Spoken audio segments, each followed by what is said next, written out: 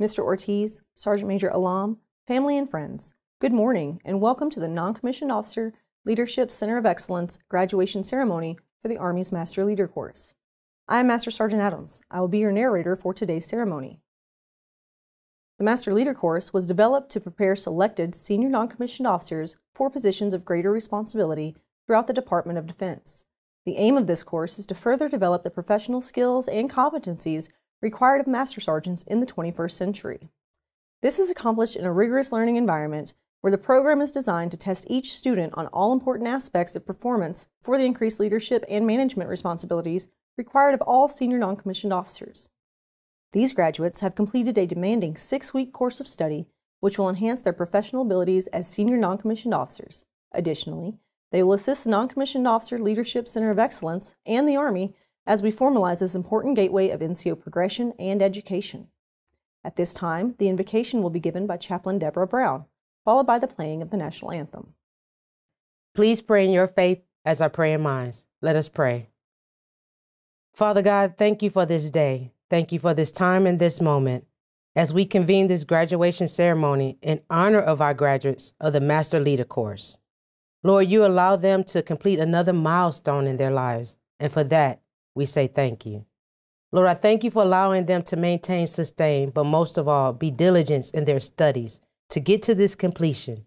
Now, as they completed another step in their lives, I ask that you order those steps and be with them, guide them, direct them, but most of all, allow your wisdom, knowledge, and understanding to be a part of their leadership no matter where they go.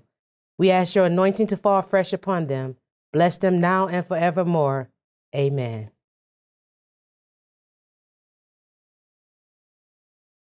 Oh, say, can you see by the dawn's early light what so proudly we hailed at the twilight's last gleaming, whose proud stripes and bright stars through the perilous fight o'er the ramparts we watched were so gallantly streaming, and the rockets' red glare, the bombs bursting in air, gave proof through the night that our flag was still there. Oh, say does that star-spangled banner yet wave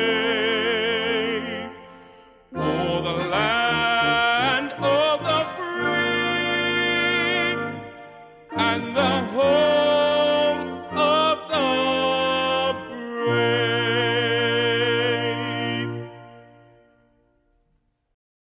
It is now my honor to introduce the Chief Instructor of Master Leader Course, Sergeant Major Yolanda Hill. Good morning, Mr. Ortiz, Sergeant Major Alam, distinguished guests, leaders, family members, and friends. Thank you all for attending the graduation ceremony for the Master Leader course. A requirement for promotion to Master Sergeant under the Select, Train, Educate, and Promote policy, this course is designed to challenge and educate selected Sergeant First Class in the areas of professional writing, communication, public speaking, critical thinking, organizational and command leadership, mission command, joint and operational level warfighting, readiness, health, and administrative requirements. This course contains 21 lessons with a total of 112 academic hours in a distributed learning environment. The MSc lessons are progressive, sequential, and covers 4 competency areas: communications, leadership, management, and operations. This course provides the Army with competent senior non-commissioned officers who maintain a positive presence, are self-aware, adaptive, and able to shape the joint operational environment. These NCOs will overcome the friction created by a continuously changing operational environment. This course is only as successful as the facilitator who leads it. Like the students, our facilitators have to be agile and adapt to evolving environments, enabling them to deliver the best education this level of PME has to offer. The truth is, the Master Leader course is successful because we have talented senior non-commissioned officers who are passionate and love what they do. At this time, I would like to thank the MSc facilitators for their continuous dedication to excellence, ensuring our Army has the best trained and educated Master Sergeants across the Army. Ladies and gentlemen, our guest speaker.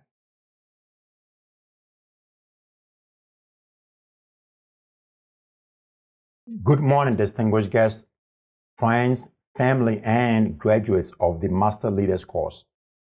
Today is a great day for our Army as we continue to develop and prepare senior non-commissioned officers for the challenges ahead. Honored to address this class, I would like to talk about compliance versus commitment, culture versus climate, and motivation versus inspiration. Compliance versus commitment. As a leader, do you want your soldiers to be committed to the organization, or do you want your soldiers to comply with the rules and regulations that governs our organizations? It is a rhetorical question. However, the difference between a good organization and a great organization is commitment over compliance. In a good organization, soldiers follow the rules. They listen to their sergeants, and they do what is right to avoid getting into trouble. In such an organization, sergeants do not have to tell their soldiers what to do. The soldiers just do it because it is the right thing to do. They perform their duties. This is a well-oiled machine where parts are in synchrony. Soldiers within the organization do their jobs and they comply. On the other hand, a great organization is transformational and epitomizes commitment. When your soldier is committed, they cannot wait to come to work each day. They go home at night fantasizing and romanticizing about the next day. They think about ways to improve themselves and the organization. They cannot wait to show you an idea they have. Why?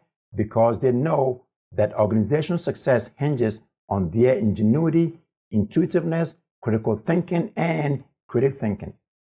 They just don't work at the organization. The organization is theirs to improve, theirs to protect, and theirs to uphold at all times.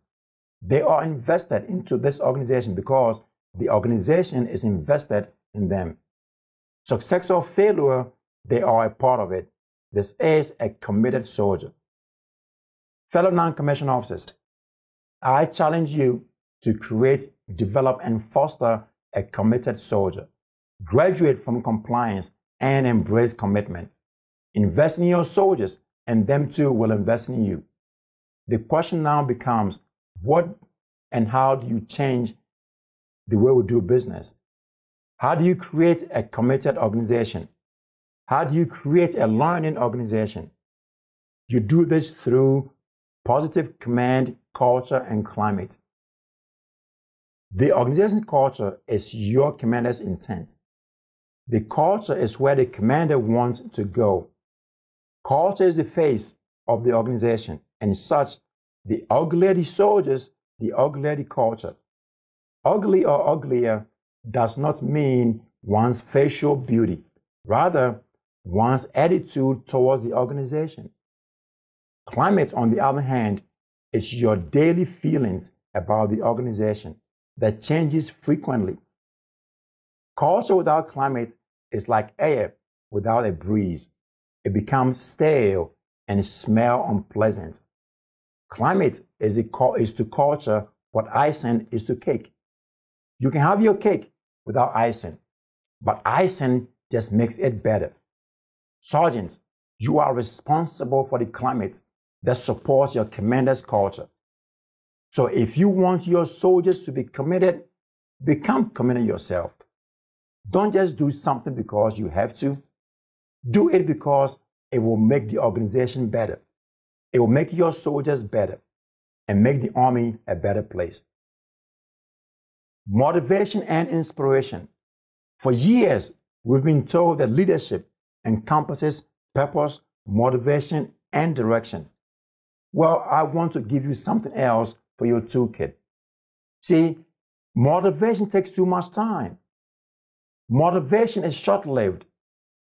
Motivation is transactional. Means I have to give you something to get something in return.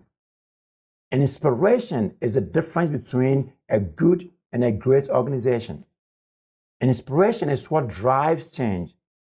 Inspiration makes believers out of non-believers, Sergeants, I implore every one of you, I call upon your sense of duty to inspire your soldiers to want to be great.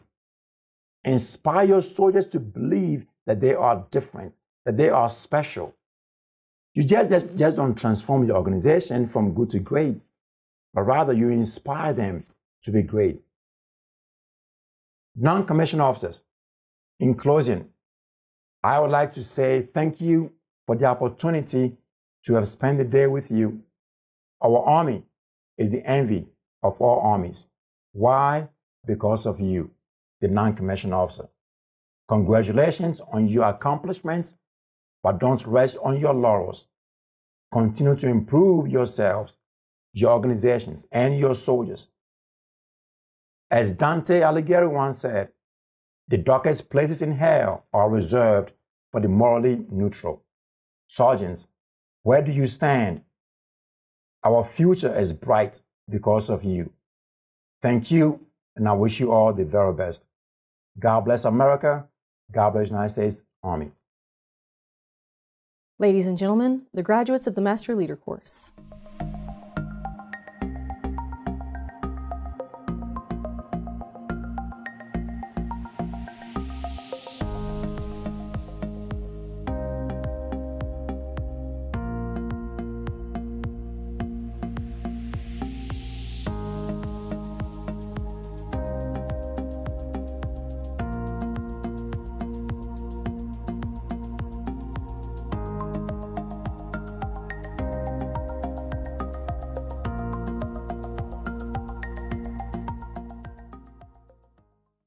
At this time, we will have the playing of the Army song.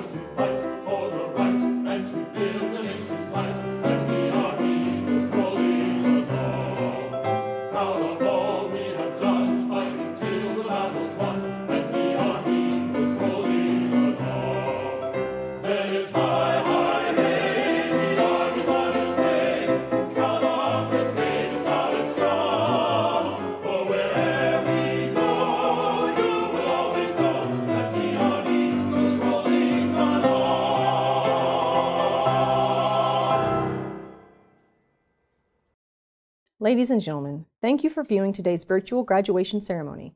This concludes our event.